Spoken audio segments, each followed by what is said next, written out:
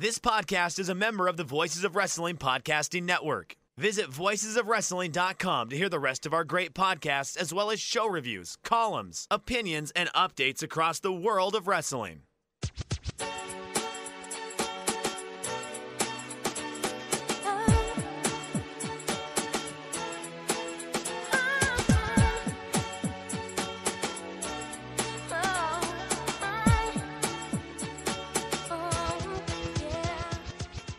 This is Everything Elite, presented by MyBookie, the world's best podcast devoted exclusively to all elite wrestling and the elite extended universe. I'm Aaron. I'm joined, as always, by my good friend, Mike Spears. What's up, Mike? Hey, y'all. It's your old pal, Iron Mike Spears. I'm doing all right. As we were getting in pre-pro, I've had 2 chocolate croissants early in this morning, so I am pretty caffeinated as much as one can be, and I'm ready to go. It's we're recording this on Thanksgiving morning, and it's been real interesting because our setup, everyone's doing virtual Thanksgivings, and we're kind of flying by our seat of our pants here. So yeah. I'm doing all right. How are you, AB? I'm doing well. Kentucky got back to playing basketball last night. That's pretty much all I need to be happy in life. So who was it against? Morehead State. Okay.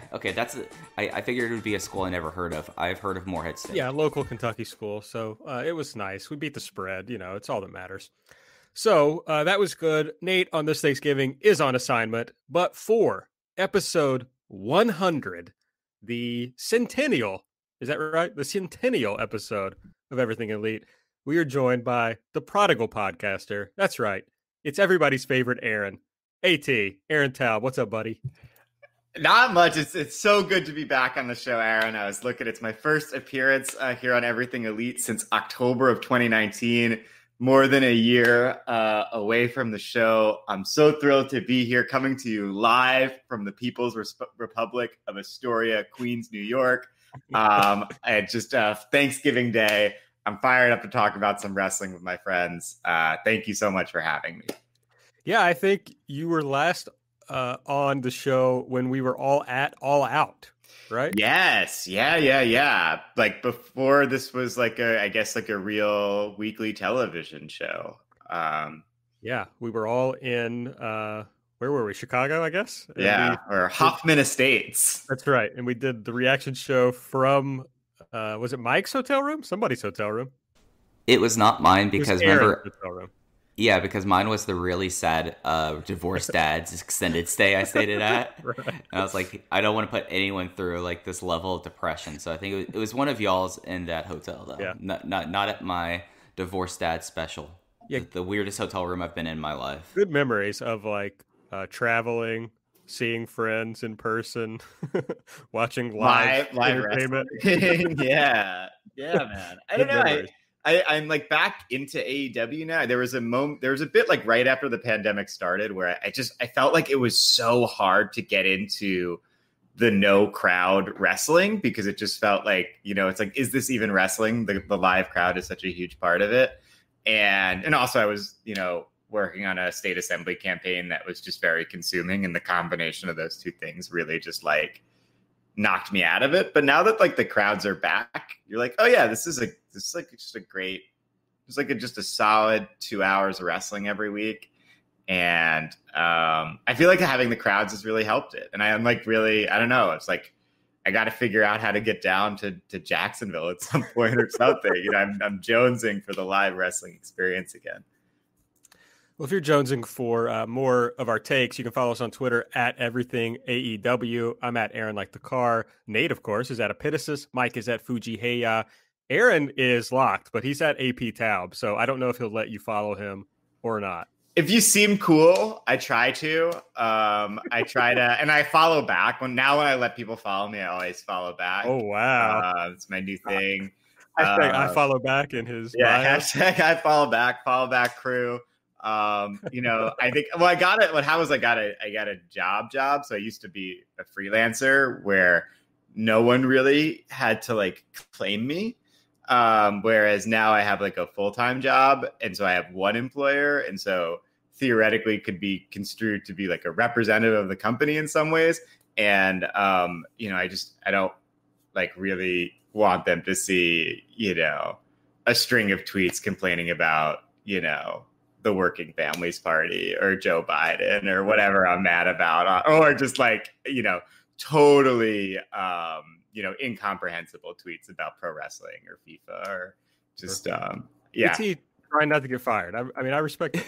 Yeah, that's my big thing. Trying to keep, you know, it's a great job, and I'm trying to keep it and do a good job. And you know, now I've gotten really into soccer lately. So you know, it used to be that if I did an inscrutable tweet, everyone was like, "Oh, I don't know what this is, but it must be about wrestling." But now it could also be about soccer, and that I think makes the account even more inscrutable. So check it out, AP Taube. You know, enjoy the takes if you can. You know, follow me if I let you, right? All right. Make sure you subscribe to this podcast, because sometimes people like Aaron Taube will show up, and you want to make sure you get that in your feed as quickly as possible. If you use the Apple Podcast app, give us a 5-star rating and a review. Tell a friend about the show. And if you want to support the show, the best way to do so is to go to patreon.com/everythingelite and subscribe. Okay.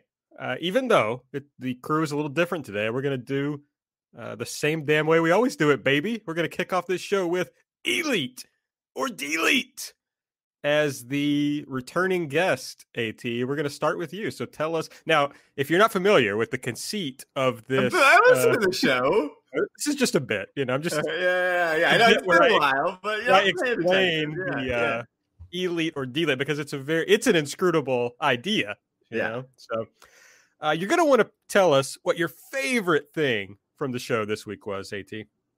Yeah, I think for me, the Elite thing, and maybe this might be the last time we get to say this, at least for a really long time or for some time, but you know, Elite, Jon Moxley, world champion, right? This guy just, I mean, I know we talk about it. You talk about it a lot. We all talk about it in the discourse, but you know, he might be losing this belt next week. And I think that just to take a moment and really appreciate what a reign this has been to this point of just like, this guy will be like sort of like the canonical, or for people who are watching the show now, like I think Jon Moxley we will look back at him as like a sort of like canonical champion, right? When you like think about certain titles, you think about a wrestler who was like the guy or the woman, and they carried it, and it was on their shoulders, and like they were the best, right? And I think about, you know, Samoa Joe as sort of like as a teenager growing up, like the canonical Ring of Honor champion. Maybe for you, maybe you're a little older and it's a Nick Bockwinkel or a Ric Flair.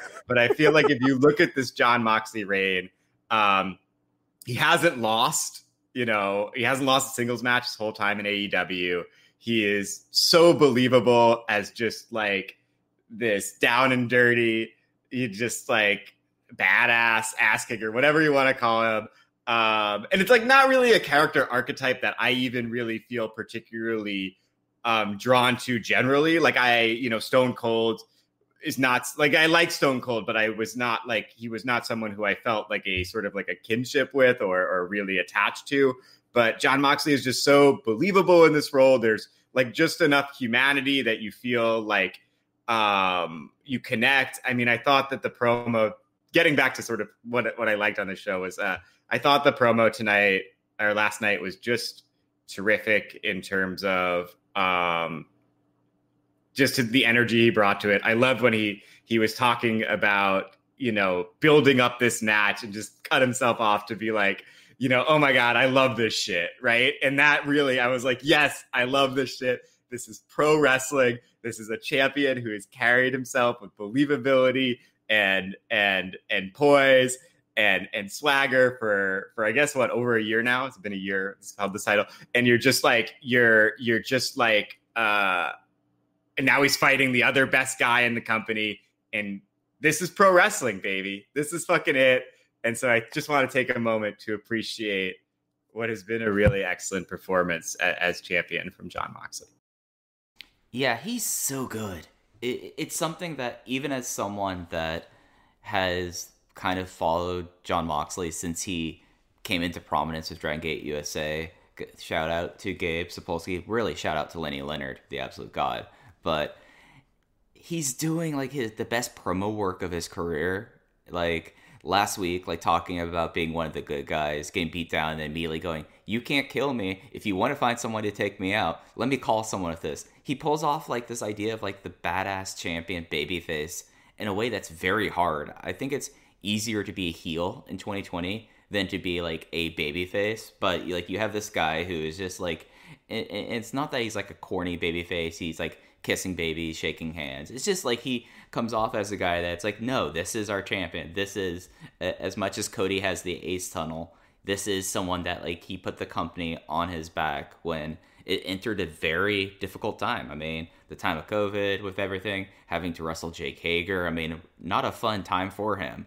And he's done it with aplomb. And, you know, it's something where I like the feeling at the end of a title reign, and I'm with you. I think that this is the end of the title reign, that when you do like the handoff to the next champion, like the whole idea of like raising the belt's value and leaving it better than you started, and just like feeling complete. And I feel, as much as I would love to see Moxley continue, because I feel like that there's a lot more interesting stuff he can do as champion, this title run feels complete. And this promo that he had here, and just like him just taking out Kenny Omega behind the scrim and dragging him to the ring, playing him with a paradigm shift on the belt, cutting a promo, signing the contract, shaking Tony Schiavone's hand, was just like one of those things I was like, hell yeah, this is the Jon Moxley I love. Like he's doing what he's doing best, and it's just hard to like not love this guy as a champion and see what he's done for this title reign. Yeah, my original take, like before they started this, or not before they started, but before TV started, was like, okay, Jericho's going to win your title, and then Jericho should put over Kenny Omega, because he's kind of like handing it over to the guy who hasn't been made as a national TV star. And of course, then the Moxley thing happened, and that made a ton of sense. Like that really worked out. But I think it's almost better now that, as you were saying, Mike, the title has been elevated in a way. The title feels more valuable now. So for Kenny to beat Moxley, I think will be even better than it would have been for him to have beaten Jericho, you know, back when Moxley did. So I think you're both right about that. I also, it's funny, AT, I know Mike and I just did a This Is Jon Moxley episode on the Patreon. So if you want to hear a deep dive into his career, go check that out. And I think it's interesting. What I discovered from watching a bunch of his matches in a row was that this is a guy who I think is a great pro wrestler, and yet I'm not sure he's great at anything like inside the ring. But there's something about his whole package that kind of like brings it together, but he's not like a great striker or a great submission guy. But he's just got that aura, that charisma that really pulls it together for him. And I think that he is like a really, as a result of that presence. Yeah, I was listening. I was enjoying him. About halfway through, I need to finish. I'm like at the Jimmy Jacobs match. I got to like finish the rest of the show. I was really enjoying it. But I feel like he is a really compelling in-ring wrestler because and I think like, you know, the work in that G1 that he wrestled was like, he was the best guy in the tournament, and that, you know, just as a wrestler, I thought. And so I think that like, even if the strikes are not like perfect looking strikes, like even if the, you know, the DVR forums would be like, look, this is just not the Jerry Lawler shit. You know, these punches are, you know, not that good or whatever. Right. Like, I just feel like, yeah, like just what you said basically about, but I think he is like a great, what I'm trying to communicate is that I think he is a great in-ring wrestler as well, because I think like when the intensity and the believability, just like you buy in and you're like, this is great. Like, I think all of his main events have been really strong. And I don't think Kenny Omega is going to be as good a champion if he beats him. Wow. Hot takes coming in early from AT. So I guess we'll see. We'll have to have you back, you know, in 100 episodes to decide whether Omega was as good a champion as Moxley. So yeah. Mike, buddy, what was your favorite thing from the show? I mean, I think it's time that we need to recognize the FTW lifestyle. And as much as Taz wants them to recognize the FTW world champion, I just, as much as I've really enjoyed Ricky Starks and I've tolerated Brian Cage and Taz rejuvenating his post-wrestling career over the last like year, and then adding Hobbs, everything kind of came together for Team Taz last night. Like, Team FTW now feels like a force. We had powerhouse Will Hobbs just absolutely come out, look like a boss, wearing the orange singlet, having like the old FTW font all over the singlet, absolutely just destroying Lee Johnson. And then Taz and Cody, the whole promo between Taz just like showing his grievances and having it be like legitimate grievances, and making it that makes sense why there is such a chip on his shoulder. And then the interaction they had and the introduction of Taz's son Hook into AEW. Big fan of Hook Taz. I don't know how they're going to refer to him other than Taz and Hook. And then a great promo from Ricky Starks last night just to kind of capitalize it. And very quickly, Team Taz has gone from like, oh, they just attack Cody and Darby nonstop, to now they have like legitimate grievances.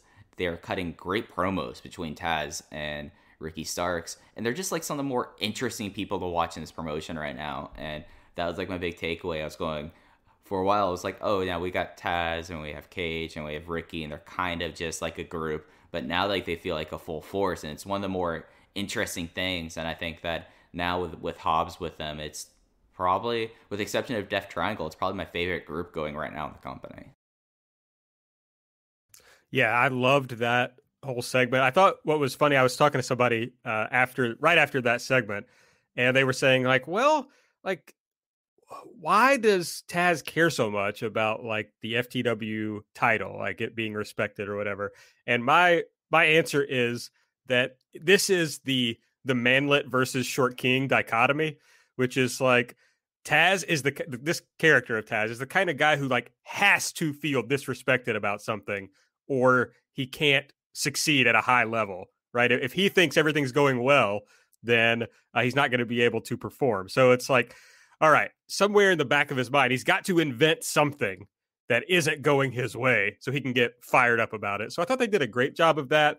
The only thing I didn't like about the Taz Cody segment is, and we've talked about this before on the show, this blurring the lines of Cody being in management. It's like, okay, that's fine, and it worked well in this, but there will be a Cody promo later where he'd be like, I don't know why I can't get a match against this guy or whatever. And you're like, well, you just told us 6 months ago that you are in management and you can do whatever you want, basically, you know? So that was kind of frustrating, but it was built so well, and the end of it was like so excellent to see Taz getting physical, you know, for the first time, and strap a Taz mission on Cody. Oatgan, I believe, said that he watched it back and that Cody actually tapped or was tapping, you know, to the Taz mission, which is interesting. Taz is, it rocked. I'm willing to write off the weird management thing for now. Yeah, I found this segment kind of confusing. Not to be, you know, a contrarian, but I guess, and maybe I'm just like a dumb guy who likes like very like cut and dried black and white stories, and just, you know, my brain cannot process complexity. But I'm kind of like, okay, so we have this big heel unit, but obviously Cody was such a prick in this segment in terms of, just being like every HR person, right? And every middle management, you know, I hear you, I see you, you know, I'm going to run it up the flagpole. And then, so it's like, is Taz a babyface, but the rest of the unit is a heel unit? I don't know. And maybe they are beyond that. And at times it's, but I also just feel kind of like, sometimes like it's like, how am I supposed to feel about these people? Right. Or like, you know, Cody is always so like, you know, constant, like the Rhodes family is constantly sort of shifting between whether you're supposed to like or hate them. And I feel, yeah, I don't like the stuff where it's like he's a vice president, but he's a wrestler. But sometimes it just like doesn't really make a lot of sense. I thought kind of like the work shootiness of, them turning the mics off and stuff was like all kinds of crazy things happen on the show every week. So when you're kind of like, oh, they're turning the mics off, or like, this is unplanned, you're kind of like, this is a wrestling show. Everything's unplanned. It's, supposed to be organic and spontaneous. So I kind of was just like sort of sifting through the layers of like,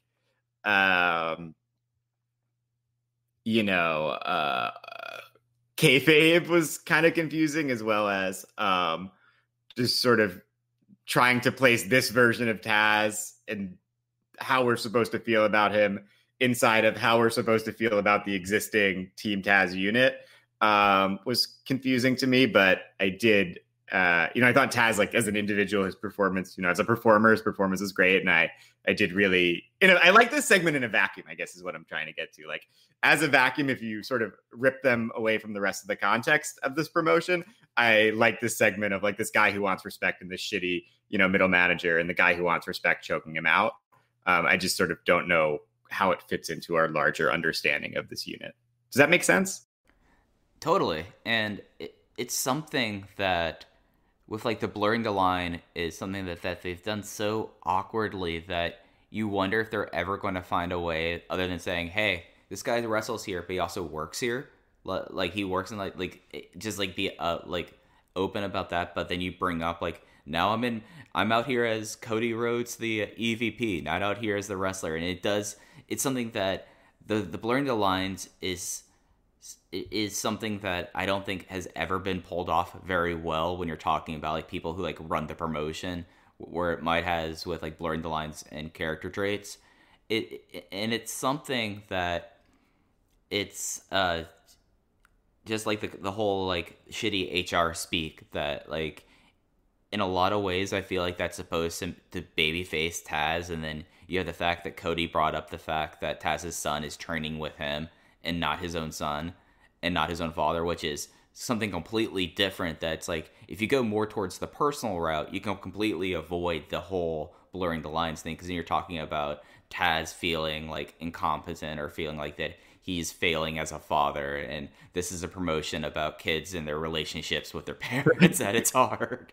And I feel like that is a vein that's more worth kind of going into versus let's see what the org chart is for AEW. 1,000%. Yeah. I think we're all likely to see it that way, but I've said for a long time that Cody is like the Elizabeth Warren in this promotion, in that we are going to often see him as a heel, but the people who watch this show are going to identify with him, even if it's in an aspirational way. So I don't think they were trying to make Cody more heelish and Taz more face-ish in this segment. It may have had that effect on us, but I don't think that was the intention. Cody is like, I mean, and Nate and Mike often throw this back at me that like Cody just kind of is an asshole sometimes, and that's in some ways part of his charm. And we kind of just like let it go, and like same with the Young Bucks, right? Like they are, Mike always says this, that they are faces who act like heels, so it's just kind of their whole thing. But I don't know, most people don't openly fantasize about the fact that like when the HR manager says something shitty to you, you put them in a Taz mission, right? Like I think most people are too beaten down to probably have that kind of fantasy. So this isn't even like a Stone Cold Vince McMahon type storyline. I think we're still supposed to see Taz as the bad guy here. But maybe I'm wrong. Maybe I'll be proven wrong on that. Got it. I don't know, man. I can sort of see your take. I can sort of see your take as like, the lumpen AEW Tariat, the lumpen AEW universe, sort of like watching this and not connecting it to their own experience or thinking about kind of like the workplace in sort of a class conscious way. But I also feel like, I don't know, man, when he's like, you know what I'll do? I'll run it up the flagpole. And he says it in such an exaggerated way. I think it's hard. I can't imagine. I really, I just can't imagine people seeing that and not being like, oh, that's like a shitty and annoying thing. Right? Maybe so. It felt so intentional that I see you, I hear you, and I'll run it up the flagpole. Felt like such a shit eater workplace manager thing that it feels like hard. It feels so intentional that it like couldn't not be. I guess I'm just beaten down from often thinking Cody was like being more heelish, but it turns out to just be like a 1 week thing. And then they just go back to normal Cody, that I'm going to keep my powder dry on this one, I suppose, and let it play out. All right. All right. I think I have to pick an Elite now. Okay. We've talked a lot about that they struggle after their pay-per-views to kind of build, to the next thing. Like they kind of just spin their wheels for a long time after pay-per-view sometimes. But when you go through this show and you look at everything going on, you start out with this Hangman and John Silver match, and there's like this old Dark Order Hangman story that they kind of bring back up. We've got the whole Kenny and Moxley thing. We've got the Team Taz storyline. We've got the Death Triangle and Eddie storyline that they then bring Lance Archer back into. Even the TH2 Top Flight Young Bucks story, that's a little thing that's been percolating. We get, Anna Jay and Hikaru Shida, not really so much, but we played in the Anna Jay and Ty Conti thing. So it's like throughout this show, there are little things that you can sink your teeth into that are building. And that gives me hope. I know Aaron and I were talking yesterday off the show about like, man, I wish they would have built this Kenny Omega, Jon Moxley thing for the next pay-per-view. So you could kind of have stretched this out a little more rather than, blowing it off in basically a month. So that's unfortunate. But when I look around the rest of the show and the rest of the promotion, I see a lot of things that are bubbling. And that makes me like more excited about showing up to watch this show every week.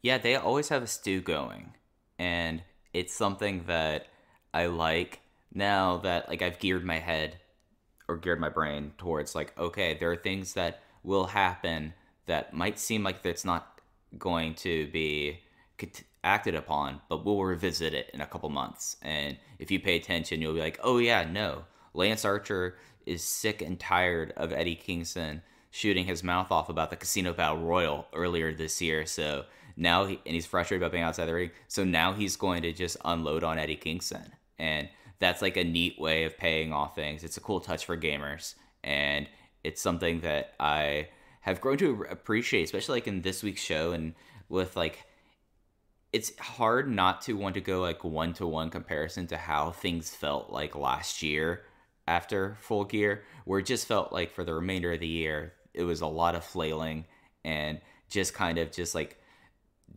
waiting waiting in the pool, just like trying to wade water and keep afloat, but not going anywhere. But things are going everywhere, and they're pulling up like awesome things for that, that why there is legitimate grievances and grudges, and it's paying off in a pretty satisfying way that there's at least 4 or 5 storylines in this company that I'm intrigued in, whereas in the past there might be like one thing that I'm like, okay, this is the thing that I'm getting into. And I think it's something that like everything feels more cohesive, and they're not just punting weeks now. And I think that not with them not doing that they're able to pull up things like Archer and Kingston, and it just has a more pleasurable viewing experience, which sounds really horny, and I don't mean it to be, but it just was. It's something that I really appreciate, that they're willing to kind of reach back and touch things and let things simmer before heating them back up again. It's been a really kind of fun experience of watching it. No ratings talk today because the ratings won't come out until Friday, I believe. Yeah, if they come out on Friday, I mean, usually Nielsen kind of just punts it, but we did the good. We have not done the bad yet on last night's episode. Oh yeah, my bad. Also, our listener elite, Full Metal Praxis says having a pre-match VTR for the women's title. It's a no-brainer. They should have been doing ages ago. Yeah, no, I thought it was really effective, and I think that they've always had Hikaru Shida there, who is fluent in English and speaks English with a very charming British accent because she watched a lot of Harry Potter growing up, and that was the accent she picked up upon. And, it added spice to a title match that was kind of thrown together, and really they should be doing much more of these. It's a no-brainer, as Praxis said, and it was a nice thing, and it instantly made this match feel like it had more stakes. All right, well, let's talk about the stuff we did not like from the show last night. So, AT, what would you have deleted from this episode? Yeah, so we were just talking about how I'm a proud alumnus of the University of National Champions at Chapel Hill, but I think we got to go ahead and just delete the state of North Carolina from this episode, because every time it appeared, it was bad, and I think the Tar Heel state deserves better. And it was just, firstly, you got Justin Roberts with the Kenny Omega intro. He's saying North Carolina like, there's that one New Japan announcer who kind of like sings the people's names. And that's just not how the guy said it during the iconic Chicago Bulls entrance, right? It's like from North Carolina, and you got to like hit it like that. You can't sing it, right? You got to do it right. I to talk you into doing it. I didn't even have to. Pay respects to the Tar Heel god Michael Jordan. Pay respects to the legendary Chicago Bulls teams, and pay respect to all the 90s kids watching this, right? This is just a bastardization of our collective childhood. And, the bit doesn't work because you're doing the bit works as an illusion, but if you're like bastardizing it, it doesn't really work. Like, he did it right the first time. He's done it wrong subsequently. And I think he should do that. Secondly, I'm sick and tired of Matt Hardy. We're all over it. The fact, like, this is just a guy who's constantly throwing things at the wall with no consistency. He was broken. He's unbroken. He's a heel. He's a babyface. Now he's doing like this DDP motivational speaker who you're supposed to not to like gimmick. And I'm just done. Sammy should have beat him. It's not interesting. He's out of ideas. Lazima lane, as they would say, right? You just let it go. Leave me alone. And then thirdly, FTR is back. I had sort of thought that that would be kind of like the end of their story, which would have made sense, right? They came in here, they were champions, they got beaten. It was time to go. I don't really know where they plug in. And this tag team division is so deep, right? We saw, Top Flight is doing stuff, and the Hybrid 2 is back on TV. They've kept, Jack Evans in a box for, months and months. There's so much depth and talent. What do you do with a team that really should be in the middle of the pack, but their whole persona and deal is that they're top guys and they're sort of these like traveling territory tag team champions? I don't know. I'm not really excited to see where they go with it. So, North Carolina, I love you, but you're bringing me down. Let the record state that for the first time pretty much ever, South Carolina is the better Carolina right now. Just letting the record state. It's something that, like, the Omega entrance, like, it is such an homage, and it's insane to me, like, the people who are like, oh, why are you making that reference? No one knows who Michael Jordan is. Fuck off. Michael Jordan at one time was the most known athlete outside of Pele and the dearly departed Diego Maradona. That is like the dumbest shit in the world. Every 6 months, Wrestling Twitter has an argument about whether Michael Jordan is famous. And even if you're one of these like little doofus Zoomers who's like, oh, I don't remember him. I know LeBron James. It's like, do you know who Babe Ruth is? He's been dead for like a really long time. Everyone knows who Babe Ruth is.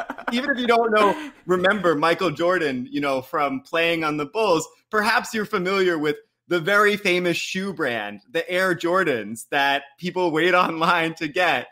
He's the Jordan from that. It's just like, I don't know, man. It's like the wrestling commentary at sometimes is just like totally insufferable, but continue.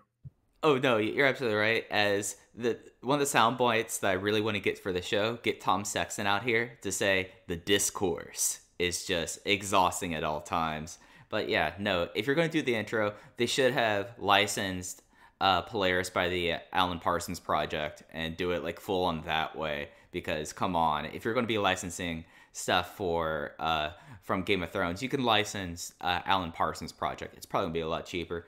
But yeah, Matt Hardy, I really have the belief, and there's no way that it could be disproven, so I'm going to assume I'm right about this, that Matt Hardy was only supposed to be in AEW for like 6 months, and then COVID hit because he would do like 6 months, and then Matt Hardy would become like one of the more in-demand indie wrestling things, doing like, and not like your, and not just like AIW and that bullshit, but like the shows that actually draw. Like the Northeast wrestling, your big time wrestling, the ones that cater to doing nostalgia acts. He would do AEW for 6 months, and then he would go do an indie run, and then after the indie run, who knows? He'll probably show up at Impact, whatever. But with COVID, you know, I mean, there's none of those places that make money run shows right now. So it's just like we're stuck with them, and it's very uneven, and it's very kind of annoying.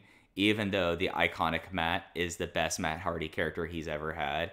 Especially when you have the title of love that he gave to Maria and Mike Bennett. But it's just like at this point, it's such like a lost cause that I don't care. And then FTR is bad. I've been saying that for a long time. And I'm just glad that we're all in agreement that FTR is bad and they're bad at cosplaying Southern wrestling. I thought they had a good South Carolina forever. I thought they had a good little video on this show, FTR. I don't have any interest in seeing them, but I thought the video was pretty good. Right. Yeah, the video's fine, but now you're going to have to see them. Yeah, I don't want to watch them like wrestle anyone, and I don't want to hear them talk like in ring yet anyway.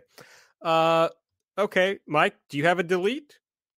Oh, buddy, I do. I always have a delete. I always bring the delete there. And Jericho and Jake Hager versus SCU, and the whole kind of just having to have this match that the combined age was probably close to 200 within the two teams.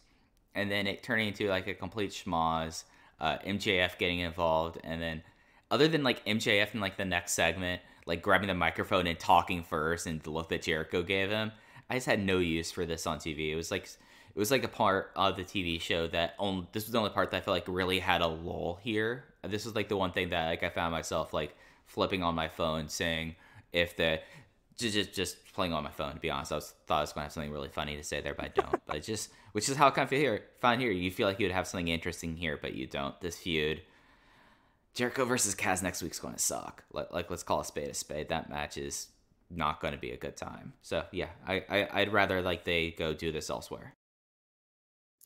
Yeah, I mean, this was definitely scroll Twitter time for sure.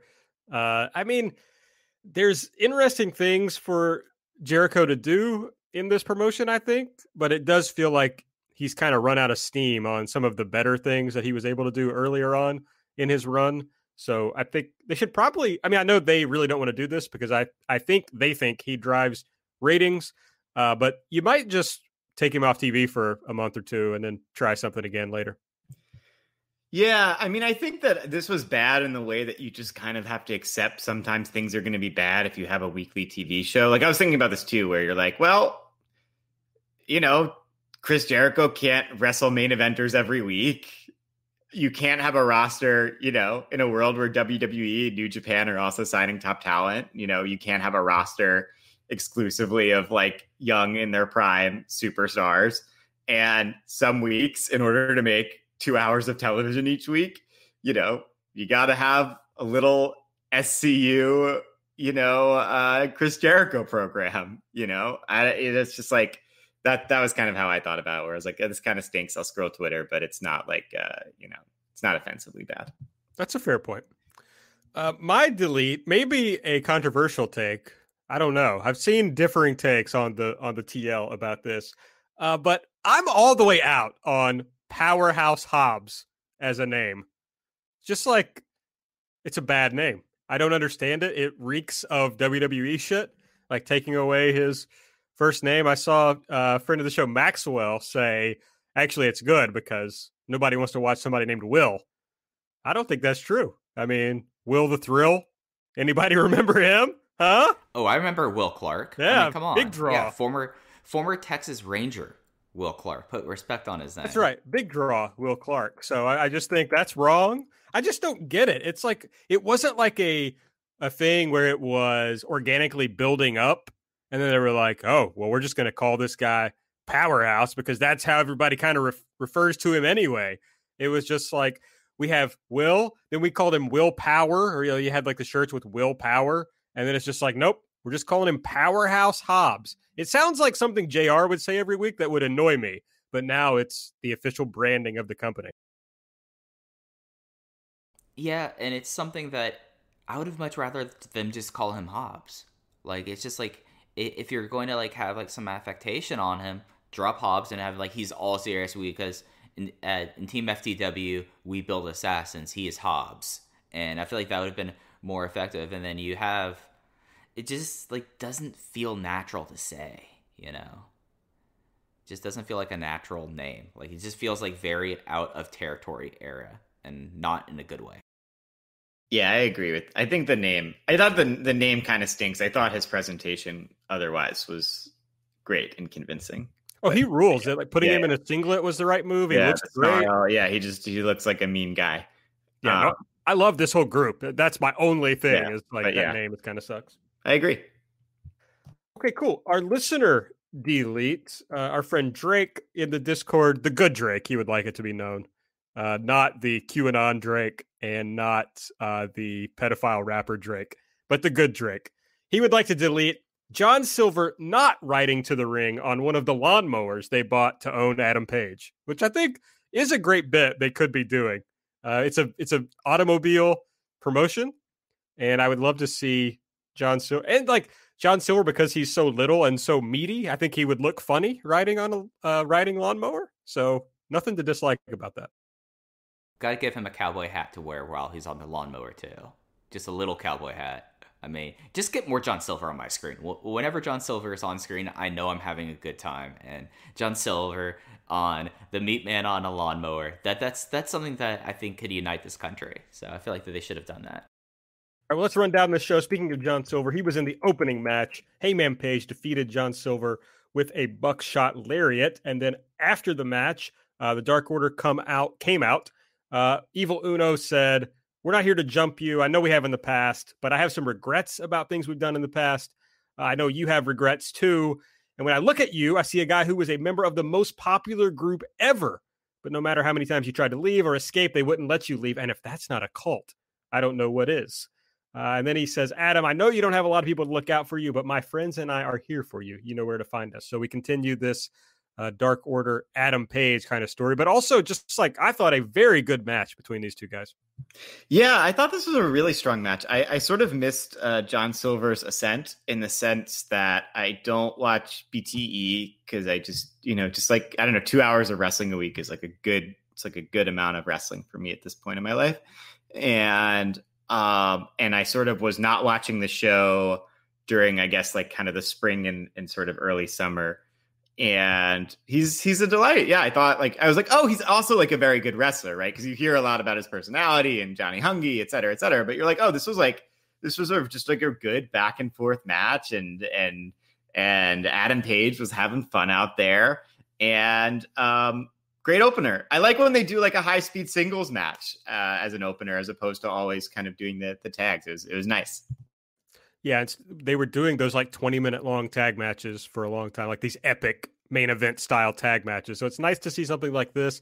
I thought there was an interesting discussion in the Discord during this match about the differences between John Silver and Joey Janela, and how John Silver has been able to bring his indie persona over to AEW and it's succeeded on a big level, whereas Joey Janela hasn't really been able to transfer what he does to television. And I think there's some interesting takeaways to look at when you compare those two guys. Yeah, I think if you go back and listen to me on either the episode I was on in October of 2019 or the first episode, one of my first deletes was Joey Janela as a sort of national television star, and I have been proved 100% correct. And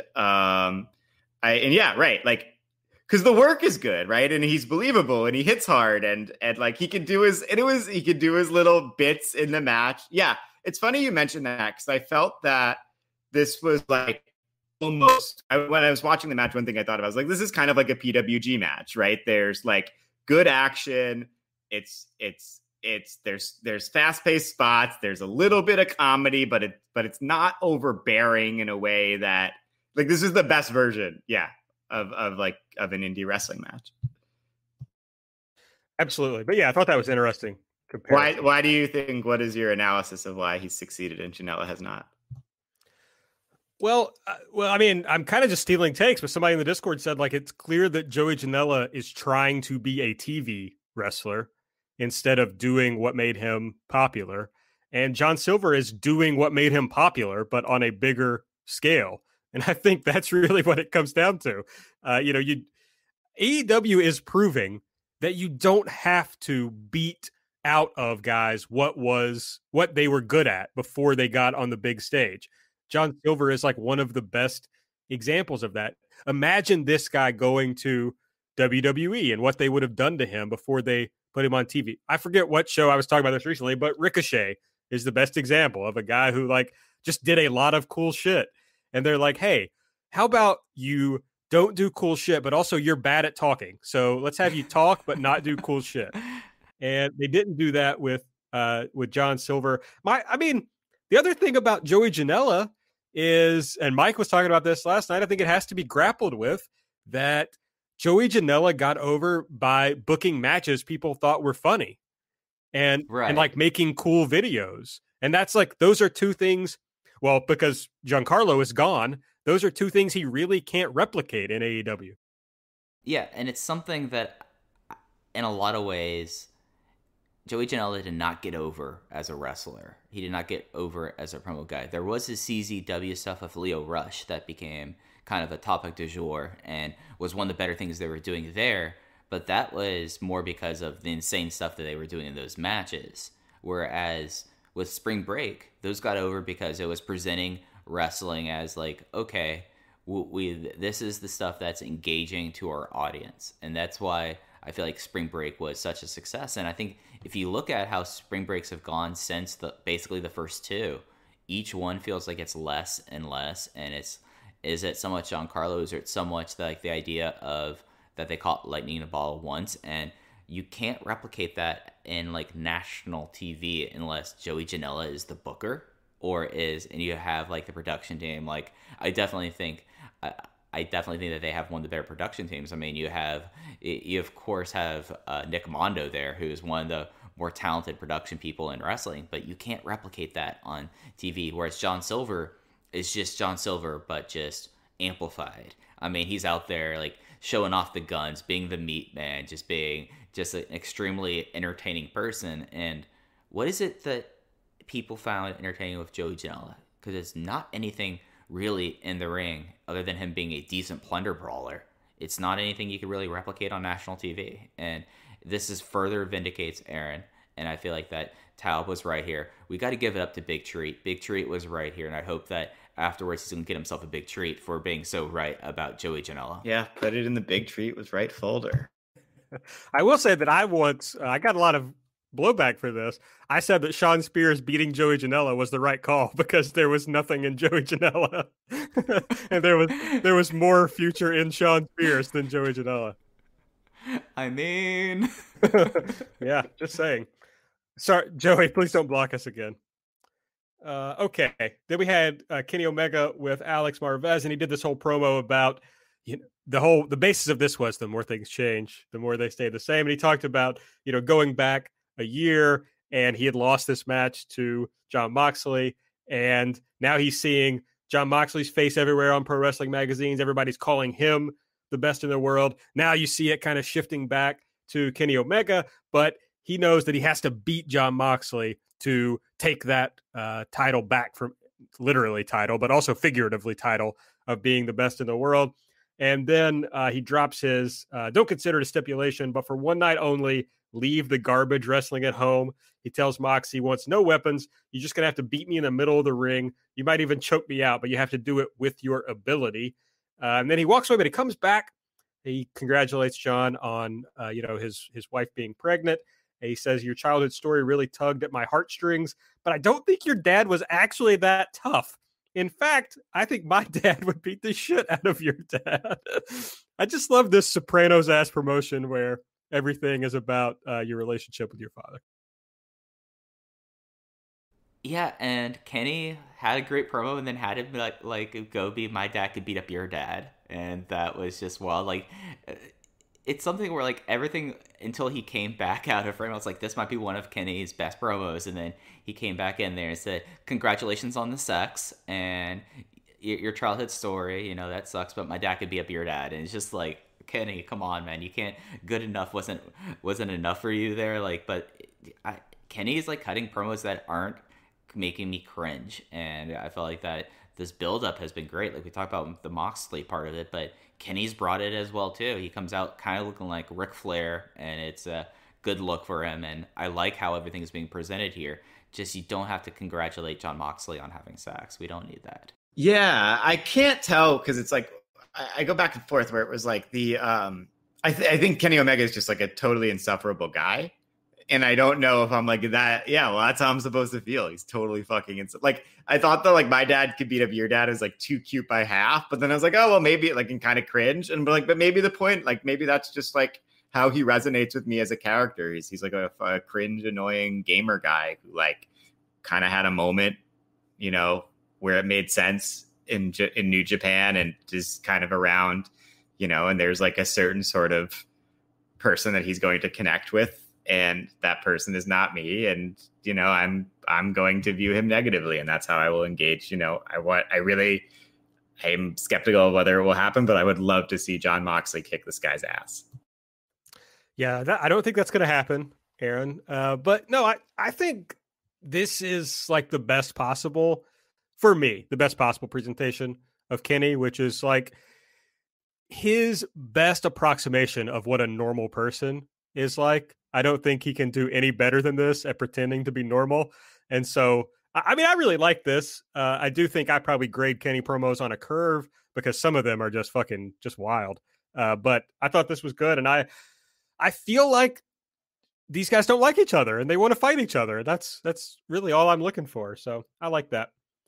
Next, we had another Darby video where he lit a car on fire. So it's just he likes to destroy things week after week. This went into Will Hobbs defeating Big Shotty Lee Johnson with a power slam. Taz came out after the match, and here's where the whole thing happened that we've already talked about at length between him and Cody. Let's hear it for Sons. Let's hear it for Hook Taz. Taz Hook. I'm still trying to figure out what his name will be. Is this like a thing that Taz is from Red Hook, right? Yes. Red Hook. Brooklyn, yeah. So I think Brooklyn, yeah, Red Hook, Brooklyn, which is a really lovely place to go. It's right on the water. You feel like almost if you go in the summer, it's almost like you're on a little beach town. You know, you can hit up Sunny's Bar. You can, you know, hit up the Red Hook, you know, Lobster Pound. You got, they have this really great place that sells like these key lime pies, and you can also get the key lime pie. Frozen with chocolate, coating on it. And that's delicious. You can take it by the water. And it's also, home to State Senator Jabari Brisport. So it's a great neighborhood. And, it's cool that Taz is from there. It is cool. I mean, I'm just assuming this Hook kid is funny because he's like, he went to college and played lacrosse.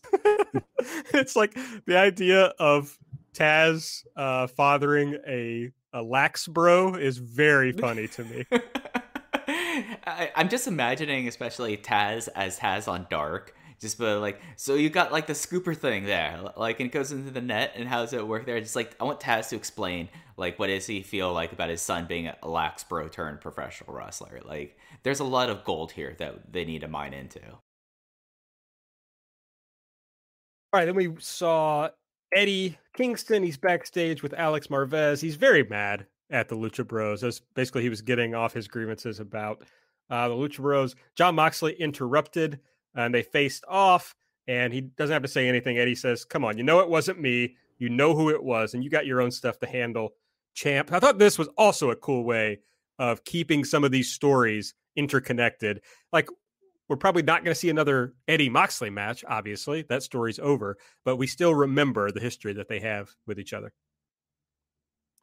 Then we had TH2 defeating Top Flight. Angelico tapped out Dante with the Navarro death roll. After the match, Angelico was keeping the death roll on Dante, and the Young Bucks had to come out and make the save. Good match, I thought. We talked last week, Mike, that we couldn't be too sure about Top Flight because they were wrestling the best tag team in the world. But they had a good match, and Angelico was part of it this time. So I think we can safely say Top Flight is good. Yeah, Top Flight is good. They are now officially signed with the promotion. And I think they are both the two youngest people under contract. I mean, I know that Dante is 19 and Darius is 21, which is wild and makes us all feel very old, I would say. But, this was like the kind of match that proved that this was a good investment, and I think Top Flight will only get better. I hope that they don't completely just have them just lose everything out there. I think it would be really a poor choice to just have them as like a jobber team when there's obviously something there. And this is a team that it'll be kind of wild to talk about if they take off the way they seems like everyone thinks that they could take off, and see what Top Flight looks like in 2025. What does Top Flight look like in 2030? Because there's a lot of similarities between them and the Bucks. And you look at where the Bucks were in 2007, 2008 in PWG and being young boys in Dragon Gate versus now being, by acclamation, the best tag team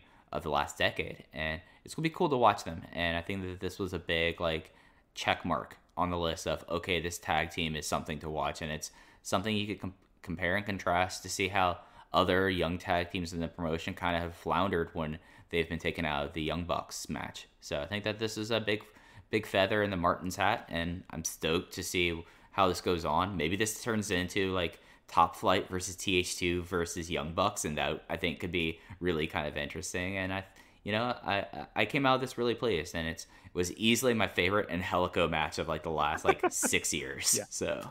Then we had the FTR video that we talked about, which led into Jericho and Hager defeating SCU. Hager pinned Chris Daniels after Jericho hit Daniels with a Judas effect. MJF hit him with the Dynamite Diamond Ring. And then after the match, Kaz took out MJF, had a big beatdown, all of Inner Circle attacking SCU. Scorpio Sky comes out with a chair and prevents Kaz from eating another loaded punch. So this feud must continue. All right. Miro, Kip Sabian, Penelope had their famous video game segment. As they were introducing it, the best friends in Orange Cassidy attacked Miro and Kip, and then they powerbombed Kip into a porta potty. This made Miro very mad, and he shook the camera in anger. The most boring people on Twitter were burying this, so I can only say that it was excellent. It was fine. Yes, he said the phrase, Airtel has done the deal. He did the thing. You got to give the people what they want, right? As they say. Yeah. Anyway, yeah, I thought it was, I don't know. I'm not as sold as you guys on Miro, and I'm not as anti-Miro as the harshest anti-Miro people. I'm waiting and seeing. I have to fade the anti-Miro takes. It's just, I have to do it. I have to fade the people who make the anti-Miro takes. It's in my blood. Then we had the second attempt at the world title contract signing. While Kenny was entering, Moxley attacked him as he was doing the pose behind the scrim, as he does. Mox dragged him into the ring, gave him a paradigm shift on the title. And then Mox got on the mic and said, whoever you hired to attack me did a bad job, but now we're even. So next time, let me know if you want to hit, and I will set you up with some guys from Philly. It says the only way that you can be champion is if you dig real deep and become the Kenny Omega that everyone says you are. And this is, as Aaron pointed out, where he said, God, I love this shit. Winter is coming. It tells Kenny to take your shot. He does a bunch of Bullet Club. Kenny hand gestures and says, you're only going to get one chance. I have one question here, which I guess is are we as the audience meant to believe that it was Kenny who set up the attack on Jon Moxley? because it was never sort of confirmed by anyone other than sort of Moxley sort of announcing his suspicion, right? Do you guys think that it was Kenny, or do you think that the sort of next feud for Moxley will, happen when, we find out who really attacked him? I think we've all worked ourselves into believing that it was Kenta. Right. I guess there could be will open. I guess there could be a Kenny X Kenta alliance. That could have been it. But no, we certainly don't know that Kenny worked this out, but he has not denied it. I think that's an important part of the story. A little suspense. Yeah, I like that. Yeah, I like that. And as you said, AT, they could easily spin this off into who Mox has next. And I think that that's kind of a nice, coherent way of doing it. I, however, will forever state that I do not believe that this is Kenta, because I believe that the forbidden door stays shut, because what does AEW have to gain out of it? Maybe it was Rikishi. Oh, if Rikishi was there doing it for the family. That's the AP joke of the week. There it is. Yeah, sometimes you just got to do it for the people, you got to do it for the people. Maybe it was Big Quiche. We'll get to see some stink faces in AEW. Yeah.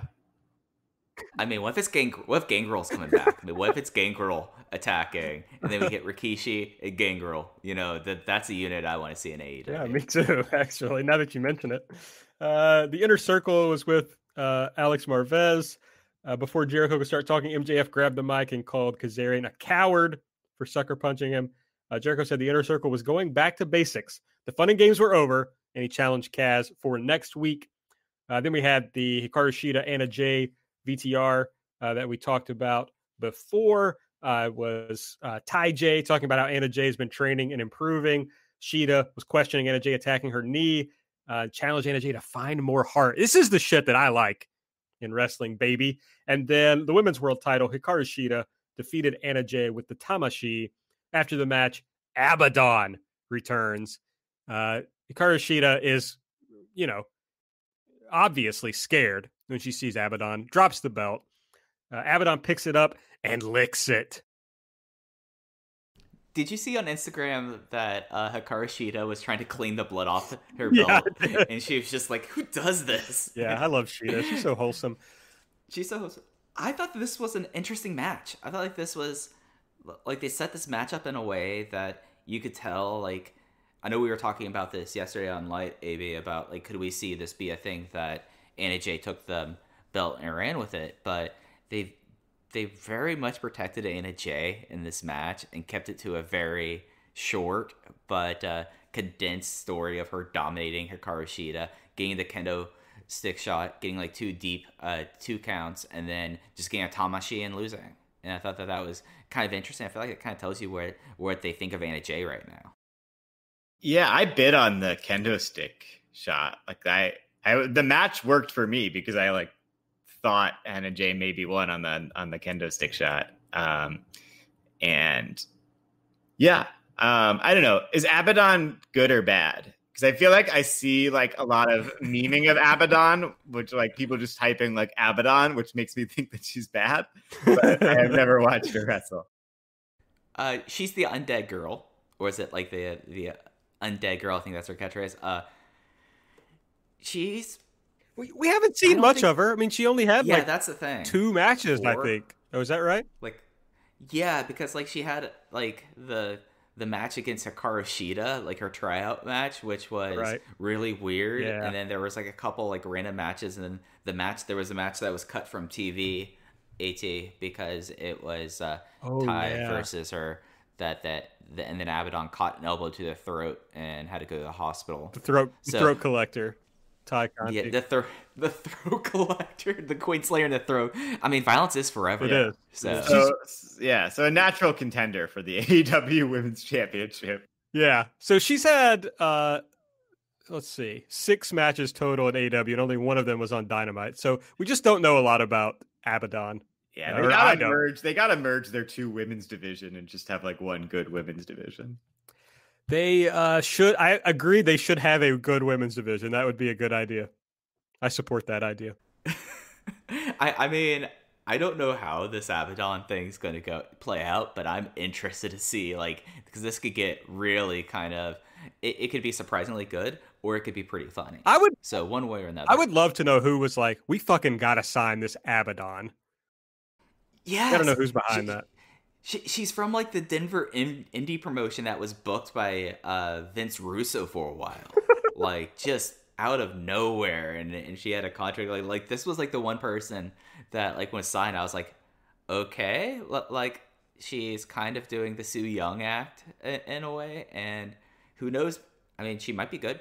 We just can't. I haven't seen enough for me to like say definitively she's good or bad, but saying the word Abaddon is a lot of fun. It is. And you can never take that away from me. We had the Matt Hardy video that AT has already buried, where he's like switching to this new thing where he's like, you know, I survived insurmountable odds, and so I can inspire the plebes who watch this wrestling show. It was very bad and dumb.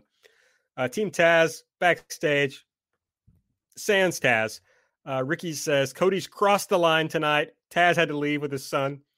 He says, and I should also say that Ricky is standing there dripped out, and Will Hobbs and Brian Cage are surrounding him shirtless. Our good friend and patron, Sean Thurman, said he wanted to delete Hobbs and Cage standing there shirtless in the hotel ballroom. And I just have to say, he couldn't have been more wrong. I have to neg one of our patrons now because this was good, actually. He says, we want to be clear. We love it in AEW. We're paid well, put in good positions, but we don't like Cody. He says Cody begged Tony to cut Taz's mic because he didn't want to be reminded that he lost to them. Then you said the thing about his kid and made it personal. And Brian Cage one of the worst line readings you're just never going to get. Says FTW is the most dominant force in wrestling. Why Brian Cage does not need to talk? Like, Ever. He's very dumb, but he like looks, he's got a great look, obviously. So just like let him beat the shit out of people and not talk, please. Yeah, this Ricky Starks is something else, right? He's terrific. He's been such a real homegrown star kind of. And I know he was on the indies and stuff, but kind of went from whatever, right? He's new to me, right, in AEW, and he's just terrific. I think that he has this very like, he's funny, but he's not too funny that it takes away from, he's hitting that line just right where he's funny, but he's still a shithead, but he's not like all the way on the MJF sphere where it's like, it's too much. Like he's not like quite a chicken shit in that way, but he has elements. It's just, this is just the Talkers promotion, just give me a Ricky Starks promo, a Jon Moxley promo, an Eddie Kingston promo every week, and I will tune in every Wednesday. Yeah, it's real Smoky Mountain Wrestling hours, frankly. It's interesting you brought up MJF, AT, because it is something where like you have like the whole spectrum of heels, and you have MJF who's a very try-hard heel, whereas Ricky is just smooth. Like he is someone that he comes out here and he just like has like a natural charisma that, and I don't want to throw this comp on him, but it's very similar to like the kind of charisma that The Rock would have like in 98, 99, where he's just out there and it's like, oh, this guy's an asshole, but he's also the coolest person on this roster. And who wouldn't want to like stand dripped out where you have two absolute meat men right next to you posing in a hotel ballroom for whatever reason? Like that's just real dudes rocks hours. And it's impossible for me not to love Ricky Starks. Like Ricky might be my favorite person in the promotion outside of the guy in the main event. Yeah. I'm sorry, Aaron, did you have something on that? Hard agree, and that was it. I was just going to validate the take. We need validation. This is a podcast about a promotion, about issues with your fathers, and so the podcast also is that, and so we all just require validation. I think that's just how it is. Mike's dad was in the main event here. Butcher and the Blade defeated Pac and Phoenix. Sorry that you had to watch your dad lose on national television.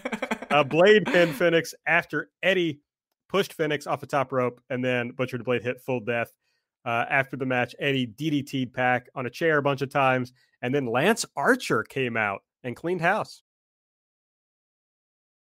Yeah, this was awesome. I mean, Death Triangle being back together and just like coming out, and like other kinds of heels. Like these are more tweener heels, but they're just guys who just like collecting, I guess, skeletons.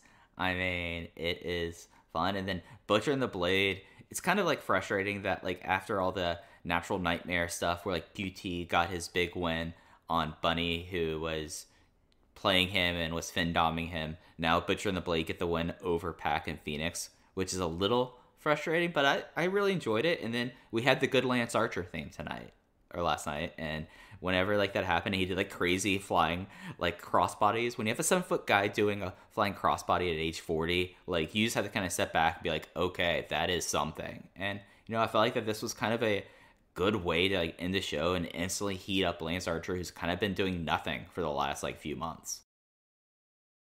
Yeah, glad to see him like back in something that matters. And you're also moving Eddie on to something that's important. I like that because it turns out, a very important part of this promotion of like making the show really good.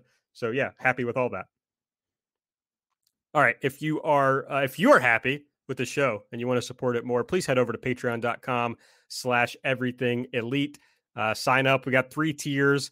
The middle tier, the $5 tier, will get you every piece of audio that we do and every piece of audio we've done over the past year plus. This week, as I mentioned earlier, Mike and I did a deep dive into the career of Jon Moxley. I think it's very good, so I would highly suggest you check it out. We also, if you subscribe, we have a post with links to all the matches that we talk about in the show, so you can watch the matches and join it. Of course, this week we also did our light show that we do on Wednesday mornings, where Mike and I preview Dynamite, review Dark. Nate reviews all the big vlog action from the week. Next week, we'll have another very special show for you on Monday, as we do every week. We have the Discord. Come and chat with us. I talk about it a lot on the show. So, I mean, there's a lot of fun chat happening in the Discord. So join us. The month is almost over. So, you know, you might wait until the 1st to sign up. But honestly, you get everything we've ever done before. So it's still a good value, even if you sign up today. Yeah, we have now well over 100 shows on there. We have Light Weekly. We have This Is, like, which has been some of the more fun stuff we've done. Breaking Strong Hearts, Into the Codyverse, AB's Stardom Status. Like, we just do all kinds of stuff there. It's basically a lot of it's evergreen content. Yeah. So if you're interested in what we're doing, and I'm just going to like put it out there, like, this is Jon Moxley is one of like the favorite things that I've done this year, and it was a whole lot of fun talking about kind of the evolution of a guy, and you get to see a side of him that we got to talk about, a side of him that's not talked about a whole lot, and yeah. I really enjoyed it. And that side is him doing coke in Puerto Rico. Yeah, him doing coke in Puerto Rico because he has way too much money being in Puerto Rico like in 2005. Hey, and maybe one day the Aarons will return to the Everything Elite Patreon, when Aaron is not doing as much socialism and soccer. One day. I mean, it could happen soon. I feel like, you know, kind of in the down cycle right now. You know, for those who don't know, New York's Democratic primaries are in June. So, you know, I think, you know, just planting the seed now. Just check out Jocelyn Carr. We've got a really wonderful candidate out in Northeast Queens. We've done a lot of work in winning elections out here in Northwest and Western Queens. But now we're rocking the suburbs. We have a candidate in Glen Oaks and sort of the eastern part of the borough, running on expanding public transit, defunding the police, culturally competent senior centers in the district. And I don't know, I'm really, really excited about for Jocelyn's campaign. You can check her out at JocelynCarr.nyc. That's JASLINKAUR.nyc.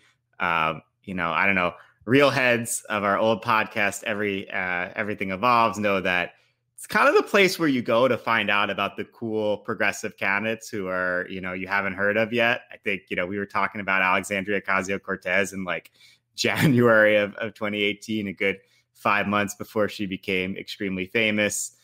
We told you about Tiffany Caban before she became, endorsed by Bernie Sanders and Elizabeth Warren. So that's this week's, hot electoral politics tip. Check out Jocelyn Carr.